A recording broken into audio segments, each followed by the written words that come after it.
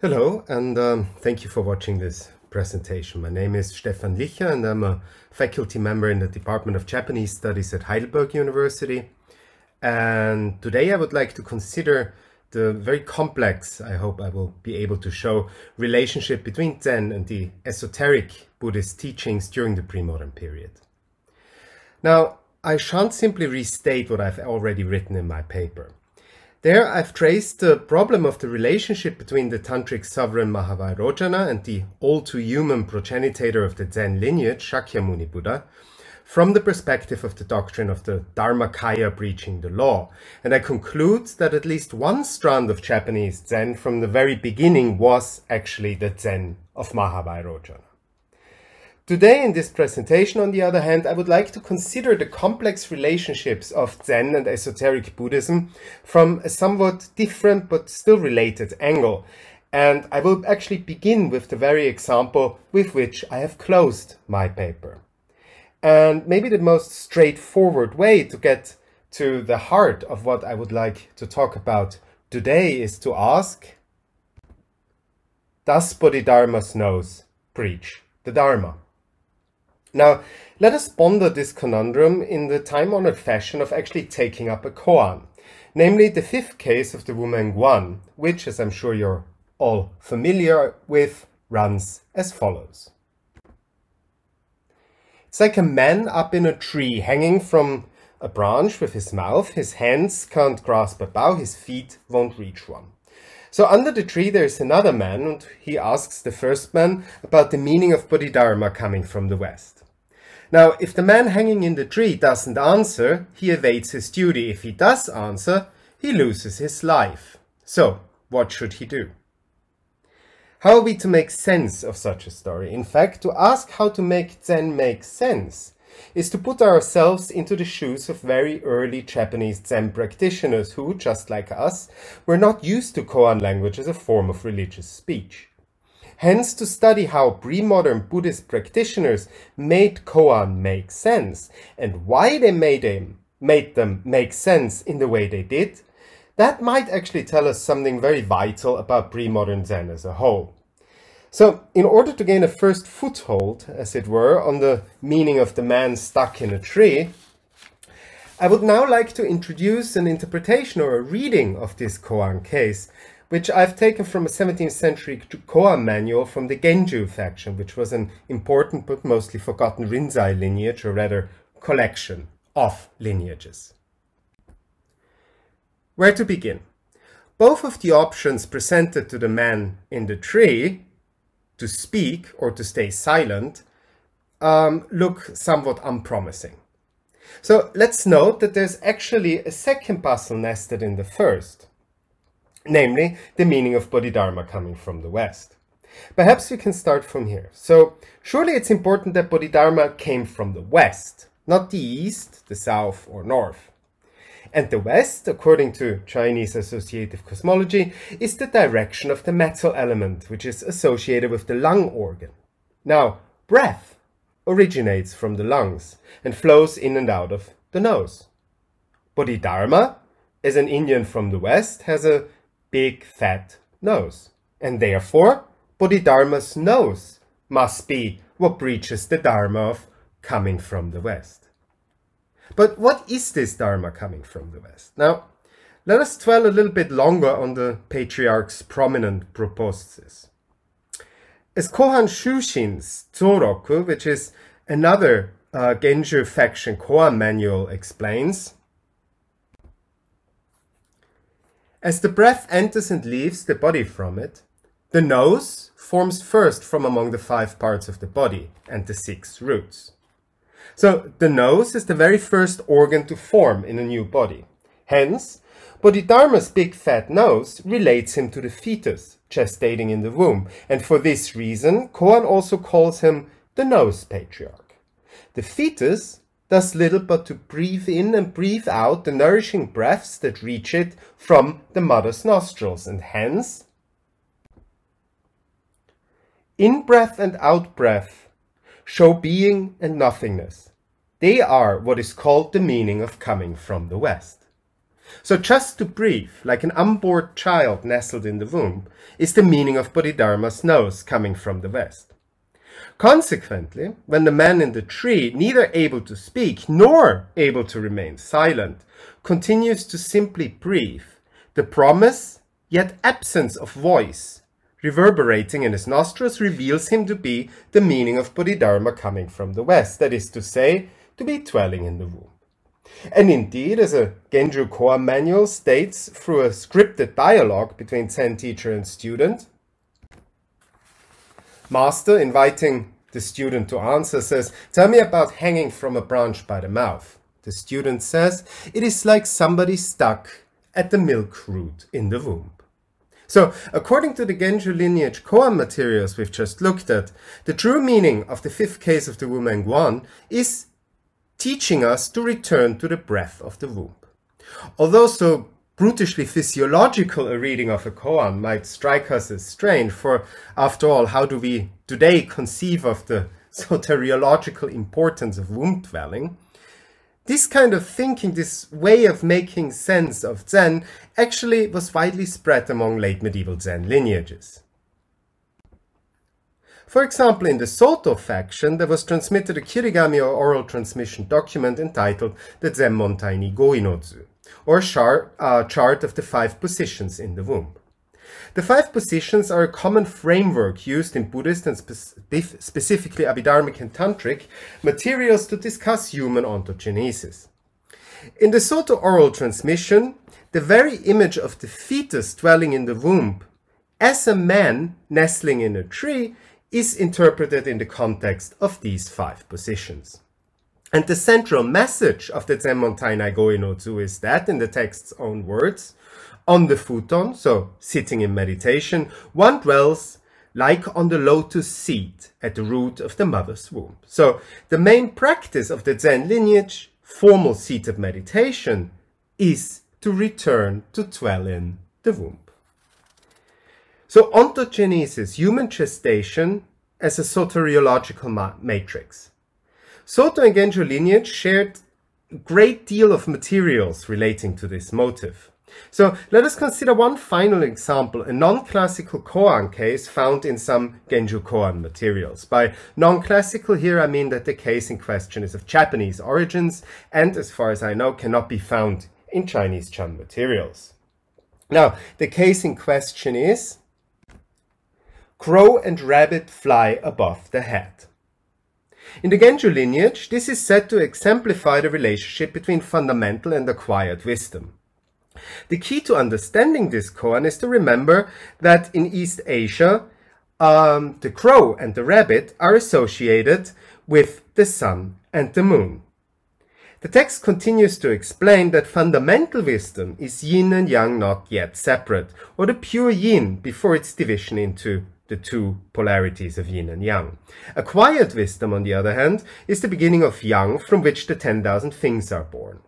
Yin and yang, the text continues, are the sun and moon, the crow and the rabbit.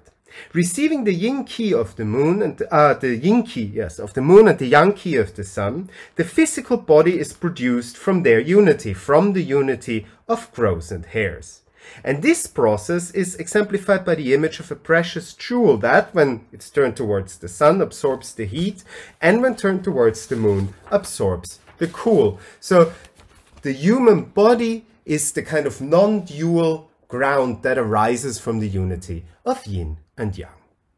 Now, a Soto kirigami entitled Shochikai Shichikai Soto Himitsu Shiketsu encodes the very same structure we have just discussed, but instead of casting it in koan form, it presents it as a chart, of which this is a modern reproduction created by Itsuka Hironobu from Komazawa University. At the upper end of the chart, we see a black half black and half red circle. Black represents female yin, red male yang. The circle thus represents yin and yang in their original state of non-separation. Immediately beneath the half circle, we have a moon disk, complete with a rabbit on the left, and a sun disk, resplendent with a crow on the right. These 2 are identified with fundamental wisdom and initial wisdom, respectively. Underneath is drawn a human figure identified as Mount Sumeru, along with other associations. The explanatory texts accompanying this chart states that Sumuro is the body born from sun and moon, father and mother. The origin of the seed of all things is born from the two natures of sun and moon, male and female, fire and water. In this Soto chart, the non-classical koan, crow and rabbit fly above the head acquire a very precise graphical meaning. And as these two examples make clear, late medieval Soto and Genjo Zen lineages, they operated actually within a shared paradigm of koan interpretation. And according to this paradigm, ontogenesis models the soteriological process, and consequently koan could or even had to be read as guides to the womb. Now, let us cast our nets a little wider though, so that we can try to understand why koan would or should be understood in such a manner. The Kenkon Chinshasho is a late 16th century text recording a fictional conversation between a teacher and a student on the relationship between Tantric Buddhism and Zen. Although its origin and author are unknown, it gives pride of place to the Tantric teachings and hence likely originated within the Tantric lineage. So it's a Tantric text, or let's assume it's a Tantric text for the sake of this presentation. What is important for our purposes is to note that in this text, this text is actually virtually contemporary to the Soto and Genjo koan traditions we have just discussed. And one striking feature of the text is that it sometimes uses phrases commonly associated with the Zen lineages, such as transmitting mind with mind, in order to characterize the Tantric teachings. And these Tantric teachings it differentiates from Zen on the following grounds. In the Zen faction, they do not establish a teaching on the intermediary state. They do not extol sentient beings in the intermediary state, nor mother and father as the breath of one mind. However, according to the Tantric teachings, Buddhas and patriarchs have great compassion in the intermediate state and from it take to the mother's womb. So, the difference between Zen and the Tantric teachings, in other words, is whether they have an embryology of awakening or not.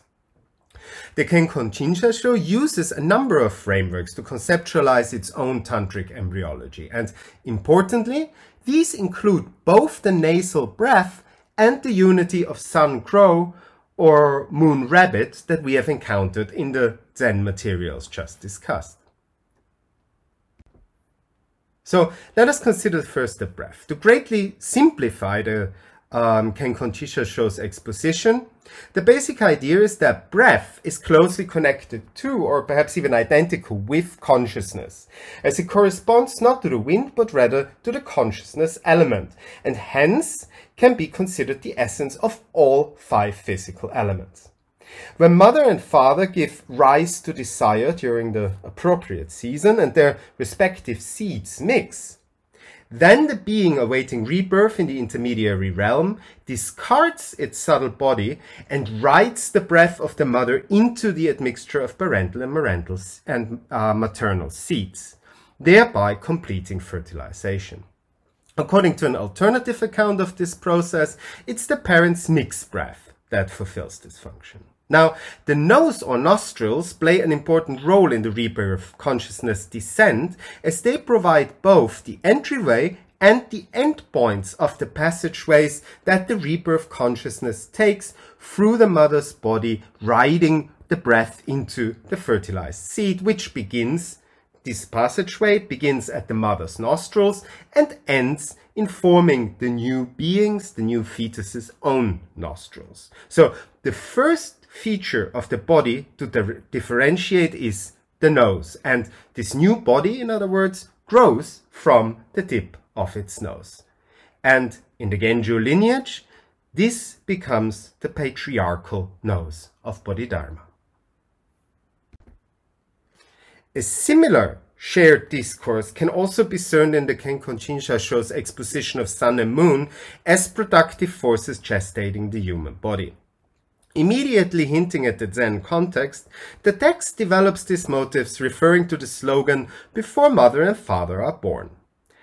Master says, "Tell me about before mother and father are born." The student answers, it's heat and cold. From here, the place of heat and cold united, is born the essence of crow and rabbit, male and female, yin and yang. From the intercourse of male and female, the child is born.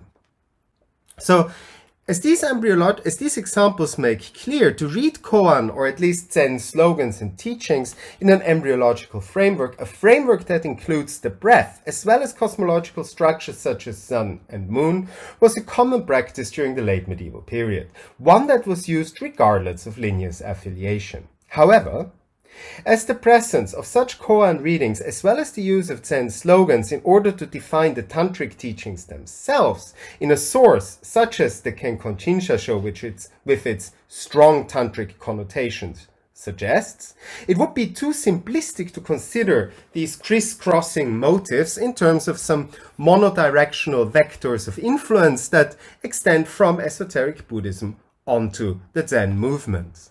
Rather, it seems that there's something much more subtle happening. And this becomes clear once we look at one possible source for such physiological expositions of koan, and again we extend our nets even further backwards in time into the 14th or 13th, 14th centuries. Jikotsu Daie was a student of Eni, the founder of the influential Shoichi lineage of Zen. Jikotsu authored a commentary on the famous ox herding pictures. And as part of his explication of the 8th vignette, Men and Ox Both Forgotten, Jikotsu comments on the famous Chan or Zen slogan, directly pointing at the human heart, seeing nature becoming Buddha. Jikotsu explains that the human heart directly indicated is the heart lump of red flesh, Shakuniku Shindan. The interested, curious Zen practitioner would perhaps casually assume that this reference to a lump of meat is actually an allusion to Linji's famous saying on the true man of no rank, namely that upon your lump of red flesh is one true person. So, in pointing to a red lump of flesh, Jikotsu's exposition appears to be faultlessly mainstream. Except that when speaking of the heart lump of red flesh, Jikotsu was actually being entirely literal. The heart or mind indicated by Zen, according to Jikotsu, is precisely the physical, lumpy, meaty organ in the chest. And the process by which Jikotsu arrived at this conclusion is a somewhat tedious and torturous one, but in brief, Jikotsu inherited from his teacher Eni, who besides transmitting Chan teachings was also a Tendai Tantric adept, the axiomatic idea that Zen referred to the inner self-verification of the Tantric deity Mahāvairocana. In the Tantric teachings, this inner verification is manifested in Sanskrit seed syllables, especially the syllable A. Zen, on the other hand, is based on the principle of not establishing words and letters. Consequently, according to Eni, Zen refers to the mind of Mahāvairocana before any syllables have arisen. Furthermore, ever since Annen, the great systematizer of Tendai Tantric teachings, it's been taken for granted that the Tantric mind of awakening was identical with the heart organ in the chest, the 8 fleshy lobes of which turned into the 8 petals of a lotus during the Tantric process of cultivation. It is on this heart lotus that the syllable A appears, and you see this kind of motif here in the figure on the left. Based on these premises, the problem for Jikotsu now was as follows. If Zen does indicate the mind of Mahāvairocana before any syllables arise, and if the mind of Mahāvairocana has a basis in the physical body, then which part of the body does Zen indicate when indicating mind? And Jikotsu concludes that Zen indicates the heart organ as a simple square piece of meat that is as yet unblossomed into the fleshy lotus and syllable that are the Tantric mind. And this, fleshy meat or this lump of meat you can see here on the right side. This interpretation arose precisely from Chikotsu's contention, which he shared with the much later Kenkan Jinsha, that Zen was a teaching without a Buddha. That is to say, a teaching that did not touch upon the gestation of a Buddha body in the flesh. Zen, in short, lacked embryology, and hence it had to make do with the physical heart. As the above discussion suggests, the hermeneutical intention of explicating Zen koan or teachings in terms of tantric physiology was not only a common discourse in the late medieval period, it had its origin in the very first generations of Japanese Zen Buddhist practitioners, as they tried to make sense of the new form of Buddhism arriving from the continent. Now, in my paper, I more fully explore the doctrinal context from which this way of making Zen make sense arose, specifically the twin discourses on the Dharmakaya teaching and on the Tendai school's own twin commitment to Lotus and Tantric teachings. For now, for this presentation, I would simply like to suggest two very general points. First, the physiological exposition of Zen should not really come as a surprise to us, given the importance the body had for tantric teachings and how central and dominant tantric teachings were in pre-modern Buddhism. The body simply was the most obvious, most commonly available hermeneutical model during the pre-modern period. So, for a pre-modern practitioner, it was simple common sense to explicate a koan in terms of the body. And for such a pre-modern practitioner, our own contemporary penchant for reading Zen, for instance, in terms of experience, would have been as bustling as the physiological exposition is for us. And second, and relating specifically to embryological models used in both Zen and Tantric lineages, Chikotsu Dae, although he's today mostly known as a Zen monk, in fact was a key player in the formulation of Tantric embryological teachings as well, having close connections, for instance, with the Sambuin lineage, which in turn is related to what is known as the infamous Dachikavaryu. So, in other words, Zen and Tantric embryologies, or rather the discourses enabling them, originate in the very same circles of practitioners and sometimes in the very same texts. So, medieval Zen and medieval Tantra, to put it perhaps a little provocatively, were co-creations or twin movements. Thank you very much for listening to this presentation, and I'm very much looking forward to hearing your comments during the discussions.